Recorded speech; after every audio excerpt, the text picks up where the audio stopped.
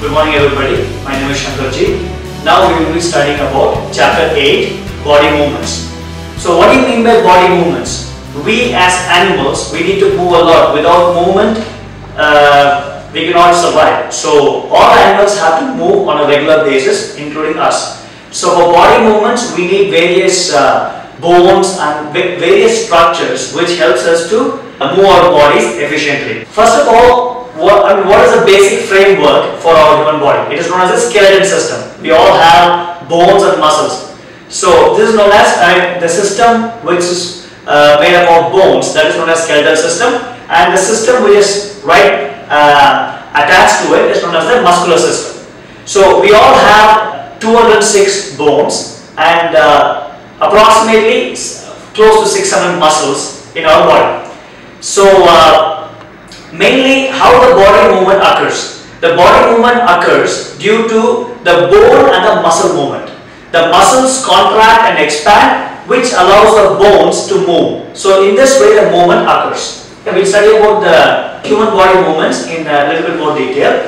The places where our body parts can be bent are called joints. So types of joints. Now we are going to study about the types of joints in detail. First we are going to study about the ball and socket joint. Like say for example, you are balling a cricket ball. So for example, the shoulder joint. So you have the shoulder bone over here, and you have a ball connected to this bone. This is the upper arm and this is the forearm. So there's a ball and then there's a socket. There's a small socket in which is there, so that you can rotate it completely. So you can rotate the hands completely like this. See, ball and socket joint. Forwards, you can rotate it, backwards like this. Now we are going to study about the hinge joint. What do you mean by the hinge joint? Hinge joint means, for example, elbows and knees. If you look at elbows, hinge joints are those joints which only allow 180 degrees movement in only one direction. For example, elbows, no matter what you do, you can only bend in this direction. You can never bend elbows in the other direction. You can only bend like this, you can bend like this. But for a ball and socket joint, a complete 360 degree rotation is possible. And by doing it, I am also dancing a little bit. Thank you so much. Right, and now pivotal joints. What do you mean by pivotal joints? A pivotal joint is a joint where our neck joins the head. It allows us to bend our heads forwards and backwards. Let me explain. Pivotal joint. We have this skull, which is the head, and we have our neck. Okay, so this is the pivotal joint. Here the joints join. So what is the benefit of this?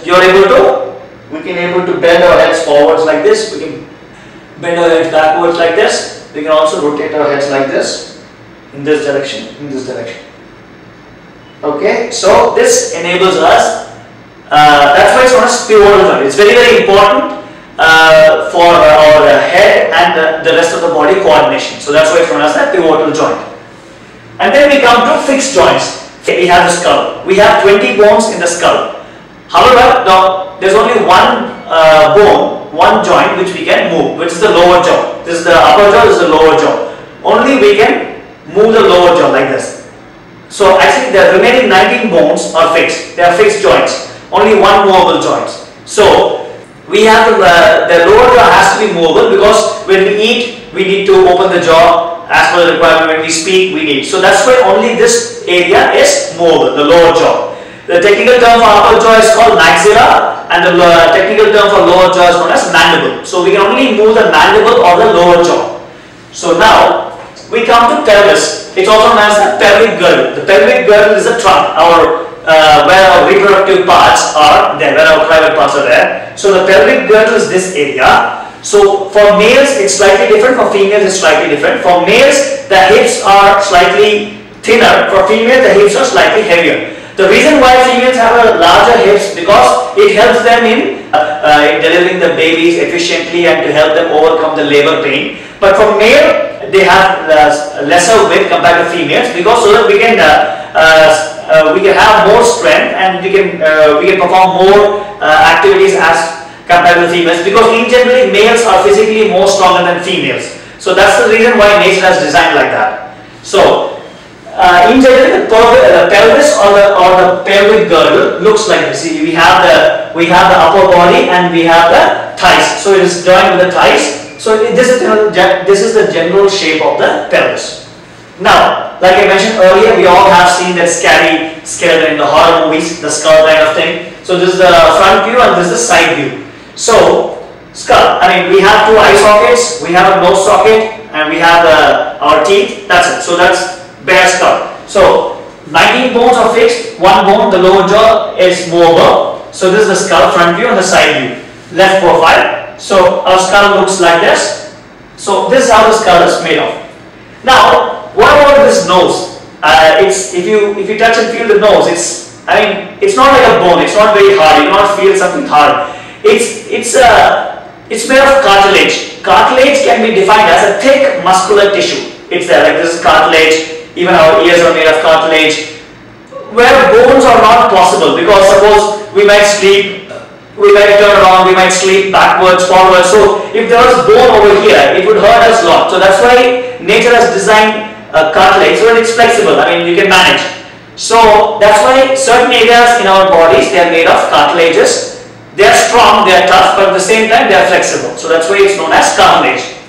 So, and then now we discuss about, like I mentioned earlier, the entire framework is known as the skeleton system. Now we discuss about the rib cage. Now, all our vital organs like the heart, the lungs, they are very vital. They are very, very vital for our survival. They have to be protected from birth till death of the organism. So that's why they are known as the vital organs, and that's why we have something known as the rib cage. The rib cage, our human rib cage has 23 bones on the left side, 23 on the right side. Totally, you have 46 bones, and they are supported by the breastbone. They are also known as the sternum. So you can feel the breastbone from here to here. If you touch your bodies, you can feel the breastbone from here to here. It's very strong, and all the ribs are connected to the sternum, also known as the breastbone. And we have a hollow over here, because this hollow is for stomach, liver, intestine, kidneys. So that's the reason why the rib cage is absolutely crucial,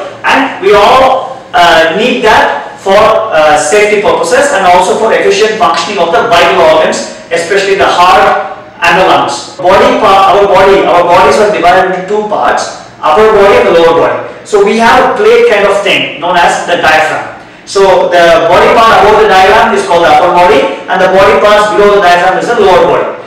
And we come to the crucial, the most important part of all organisms, especially us, the human body. Human beings are on the top of the food chain, even greater than lion, tiger. Why? Because of the backbone. Because earlier all animals were walking on 4-4. So we stood on 2 legs and we had 2 limbs free. So totally we have 4 out of 4 limbs. 2 limbs we are using for movement, and 2 limbs we are completely free with 360 degrees movement. So we need something to support our rest of the upper body. So that's why the backbone developed. And the backbone, if you look, it's like in the S shape. It's in the form of S shape, which starts from this cervical area, from the neck, and it goes to the lumbar area, just right next to the pelvis. So you can take it till the pelvic girdle. So we all have 33 bones in our backbone, which is absolutely crucial for our movement. Like say for example, we can bend. Like say we can bend forward and we can bend a little bit backward, but not too much. So that's why it gives us movement a little bit forward. We can bend more in the forward direction, and we can bend a little bit back in the backward direction. However, nature is designed in such a way that we don't need further. So this is good. So the backbone is the central part of all highly developed organisms, including us, human beings. So let me recap. So the main types of joints are the ball and socket joints, which enables complete rotation, 360 degrees movement rotation. Hinge joints, they allow 180 degrees rotation, only in one direction. Pivotal joints, where our neck meets the shoulder and also the rib cages. And fixed joints, the joints mainly in the skull and internal body parts, where we don't need to separate them. So the bones are jointed, they are fixed, they are joined in a fixed way, they cannot be movable. They are fixed joints, they are immovable joints. And we discussed about the rib cage, the backbone, the skull, the pelvic girdle and the entire framework which is known as the skeleton system.